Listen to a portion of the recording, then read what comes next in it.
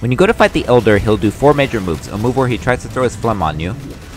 A move where he'll basically summon a giant hemorrhoid donut. You have to stay in the center of the donut to not take damage. A debuff which will give you arthritis.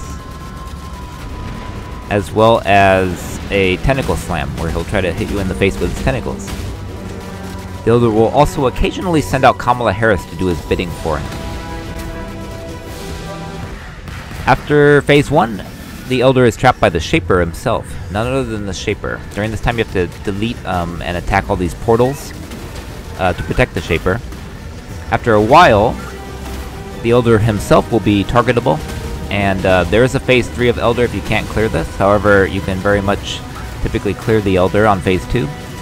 Walk over to Zana's protection bubble, and the Elder will drop guaranteed an Uber Elder fragment, and hopefully a Watcher's Eye. I did not get a Watcher's Eye.